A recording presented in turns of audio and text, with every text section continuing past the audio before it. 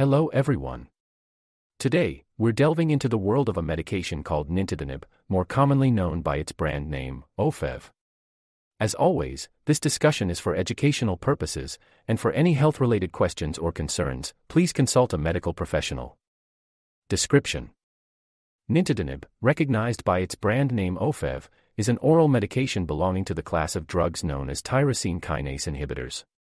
Its primary purpose is to address a serious lung condition called idiopathic pulmonary fibrosis, IPF. Approved by the FDA in 2014, Ofev plays a pivotal role in slowing down the progression of this debilitating lung disease. IPF is characterized by the scarring of lung tissue, making it increasingly difficult for individuals to breathe. Ofev does not cure IPF, but it helps manage the symptoms and potentially slows down the decline in lung function. Warnings: before we delve further into Ofev, it's important to note some crucial warnings associated with this medication. Ofev is not intended for use in pregnant individuals, as it may cause harm to the developing fetus. If you are pregnant, planning to become pregnant, or breastfeeding, it is essential to discuss alternative treatment options with your healthcare provider. Before initiating Ofev, inform your doctor if you have a history of liver problems or any other medical conditions, as certain conditions may affect your suitability for this medication. Additionally, it's important to mention all medications, supplements, and herbal products you are currently taking, as they may interact with Ofev. Before taking this medicine.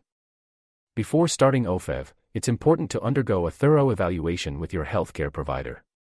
Be sure to inform your doctor about any allergies you may have, as well as any history of liver problems. If you are currently taking other medications or supplements, your healthcare provider should be aware of these to assess potential interactions. Side effects: like any medication, Ofev can have side effects. Common side effects may include diarrhea, nausea, vomiting, abdominal pain, and decreased appetite. It's crucial to communicate any unusual or severe side effects to your healthcare provider promptly.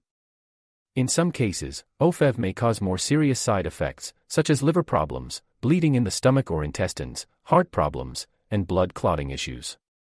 If you experience symptoms like yellowing of the skin or eyes, unusual bleeding or bruising, chest pain, shortness of breath, or swelling in the legs, it's imperative to seek immediate medical attention. Interactions: Nintedanib, Ofev, may interact with other medications. To avoid potential adverse interactions, inform your healthcare provider about all the medications, supplements, and herbal products you are currently using. Dosage: the correct dosage of Ofev is crucial for its effectiveness and safety. Always follow your doctor's recommendations when taking this medication. Typically, the starting dose of Ofev for idiopathic pulmonary fibrosis is 150 mg taken twice daily. Your doctor may adjust the dosage based on your individual response and any side effects you may experience. Never alter your dosage without consulting your healthcare provider. FAQ: many individuals wonder if there is an age limit for using Ofev. Currently, Ofev's safety and effectiveness have not been well established in individuals under the age of 18. Consult with your healthcare provider for specific questions related to this medication. Closing: that concludes our overview of Nintedanib, also known as Ofev.